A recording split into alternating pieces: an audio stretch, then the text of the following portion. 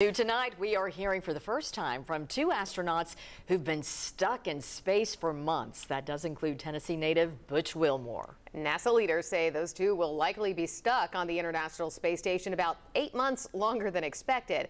That's after the Boeing Starliner suffered mechanical failures back in June. The astronauts say they're well, and Wilmore even has a special request for ESPN. 10 News reporter Avery Gingrich tells us more. Touchdown. Starliner is back on Earth. Boeing Starliner spaceship safely returned to Earth last Saturday without astronauts Butch Wilmore and Suni Williams. They discovered mechanical failures on the Starliner during their flight in June. Now, NASA plans to keep them in space. Wilmore says years of training have prepared him for this. So we march forward, carry out the plan of the day, as we used to say back in my AOCS days, and shortly thereafter. Aviation Officer Candidate School, by the way, that's what that means.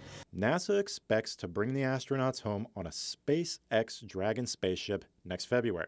Williams says the mission is their focus. She also says living in space provides time to reflect. One of the things I like to do up here is sort of write like a little recap of the week and send it down to people so they can see what fun we're having and what kind of work we're doing up here, because it is so much different than being on Earth. Wilmore and Williams are both experienced space travelers.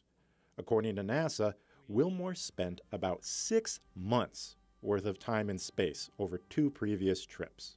Williams has spent almost a year in space between her 2 previous trips. Wilmore says he's comfortable and focused. He says he even has time for a hobby.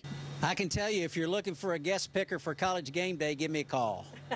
Also, I've been asked several times, yes, I do have the SEC network.